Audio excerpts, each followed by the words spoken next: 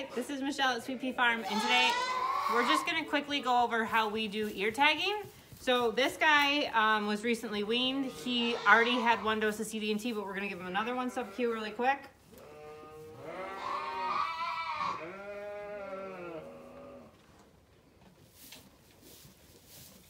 So that's his second booster, and we just do that at ear tagging. And then you want to load your numbers in your tagger. This is the All Flex tagger we have. USDA sent us these. You put the male part on the sticky out, it threads right in. And then you clip this part, the female part goes in there. You first want to make sure you have the same number on both sides. And then you want to make sure that it lines up. I choose to put the male part on the top of the ear because sometimes when you put the nub, the female part on the top of the ear, that sticks out more. This is flatter, so it's a little bit less of a chance for them to rip it out. So if you want to get close here, Birdie, when you're doing the ear, these ears are still pretty small, but they have this one main vein in the middle you want to avoid.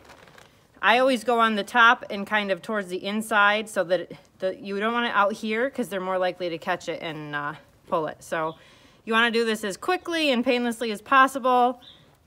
He was cooperating for a second.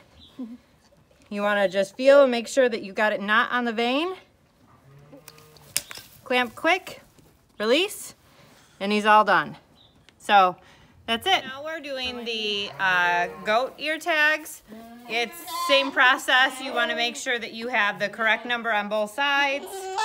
And I still do the same thing where I want this to be on the top or outside of the ear and this on the inside. They're gonna make noise because the goats are just noisy when you hold them. They don't like to be restrained, but it's as quick and as painless as I can do it, and it's mandated by the law, so I have to do it, unfortunately.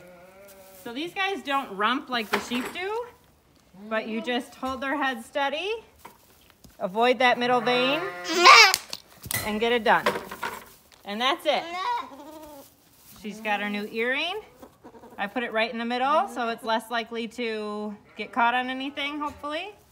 And that's it. I hope you guys enjoyed this. Thanks so much for watching.